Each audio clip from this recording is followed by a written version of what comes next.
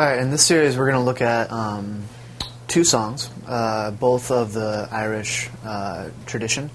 One's a jig, and jigs in 3/4 time. So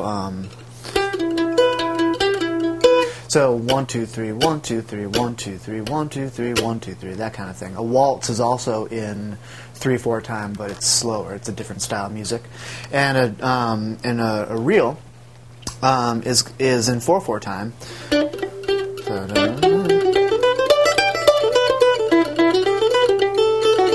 That kind of thing, and they're both dance numbers, and they're both coming from the traditional bag that we pull from, the repertoire that we all learn. Learning different styles of music, and traditional music specifically on the mandolin is helpful in kind of being free to create your own style of music eventually.